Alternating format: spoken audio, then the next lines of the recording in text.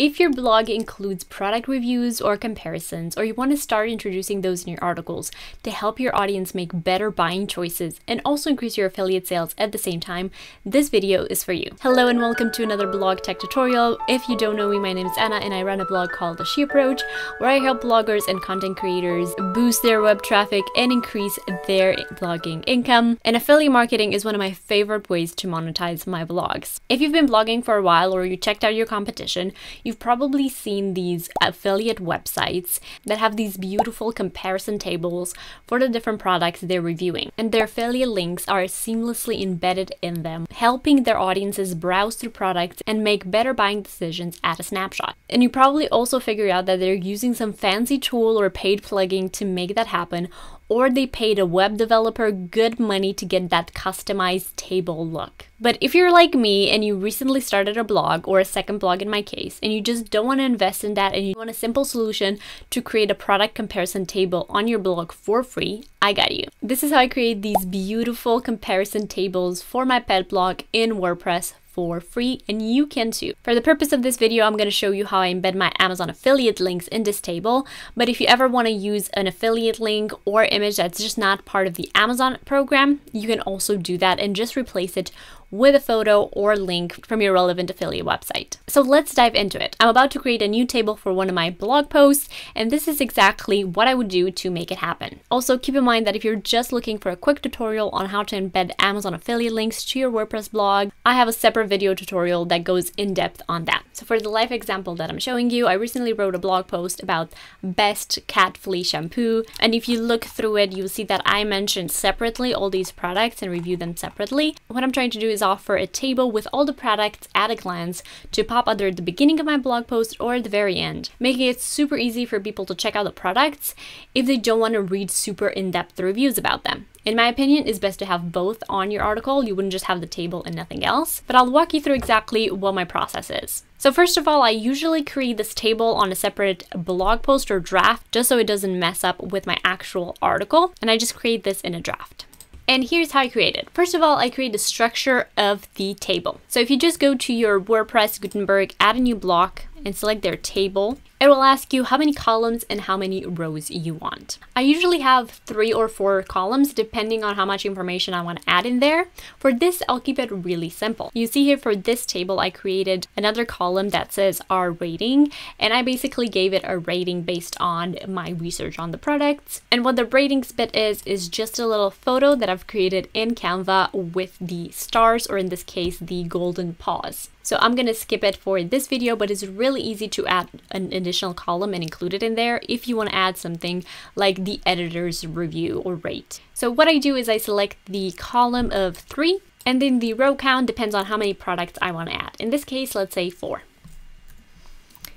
Then you hit create table, and you'll see that they created, but it's really hard to see what's going on. I usually like to set up a header section so I can see that better, and add the stripes in there so I can see the limitations of each column and where it ends. And then I'll name the main headers. Once you have that set up, all you need is go and embed your products. So I basically find the products that I already mentioned in the blog post or that you know you're going to want to include. Then you want to look them up on Amazon or the platform of your choice. Once you found the right product, you want to go and click on image where it says get the link. I usually leave it as medium or select the large image as it's going to fit into the table anyways. Now make sure to copy the code. And now here's the tricky part. When you look at the table, you see a visual overview of it. So if you just paste in the code, people will see the code. What you want them to see is the image created by the code. So what I do instead is I'll leave myself a little marker to replace with the image code, and I'll just write something in caps like here. Then I go to the table settings, edit as HTML, and this is going to be a bunch of confusing code. What you want to look for is the marker that you just wrote in. So something like here. Obviously, the bigger the word is, the easier it is to spot,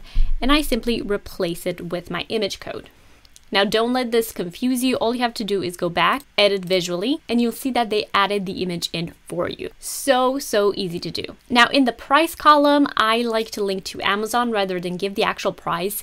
And that's because Amazon doesn't allow you to include the prices on your blog unless you have a plugin that automatically updates them. So what I usually write is check price on Amazon.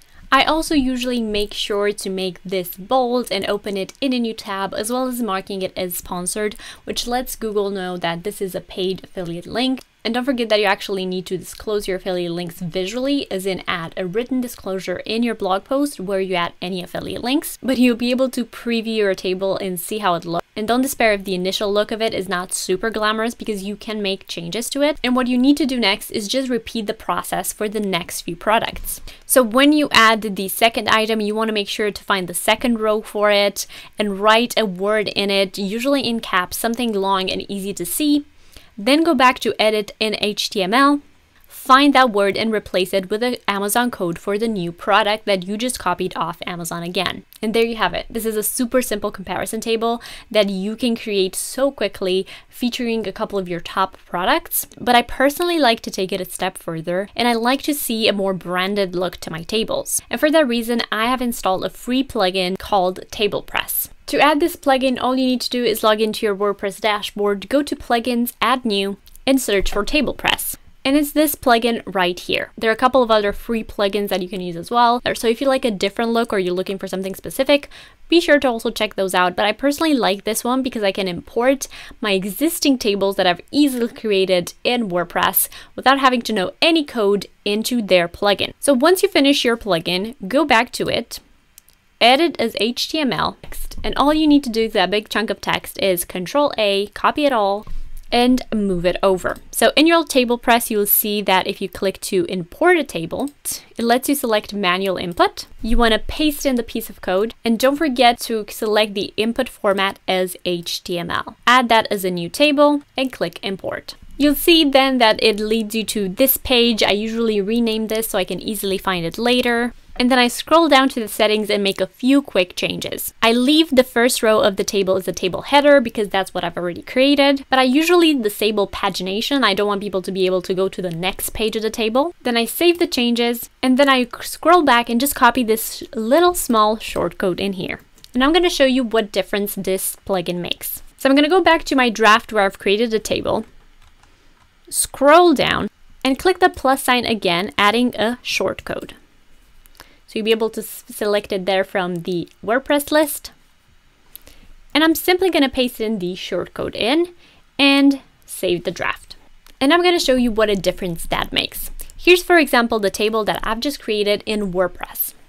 It's kind of gray, kind of boring, nothing too special about it, but the same table exported into TablePress has this beautiful gray outline. It's just much easier to browse through the products, and it just looks gorgeous. You can further add your colors, brand it, or customize it from the TablePress settings.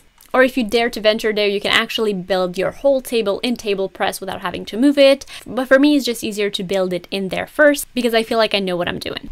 And there you have it. This is how I create beautiful tables in WordPress for free using just WordPress and a free plugin. You can customize these tables further, and the more information relevant to the buyer that you add, the better it will be for your affiliate sales.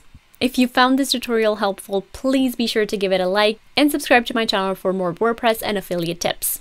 And if you want to learn more about how to increase your Amazon affiliate income, check out my friend Debbie's course called Journey to the Center of Amazon. Debbie is a home decor blogger that makes $4,000 to $5,000 a month from Amazon affiliates alone. In her course, she goes over the best practices of using Amazon affiliate links on your blog, the best type of articles to write to get commissions from Amazon, how to improve your conversions, how to use tracking links, and a lot more advanced tips and tricks when it comes to being the best Amazon affiliate that you can be. She also covers a lot of important aspects of being an Amazon affiliate and things that you should not do. For example, writing out the price of the product in your blog post is forbidden by Amazon because sellers change the price so often, so they want to avoid confusion. That's why I usually don't write out unless I have a plugin that does that for me and updates the price automatically.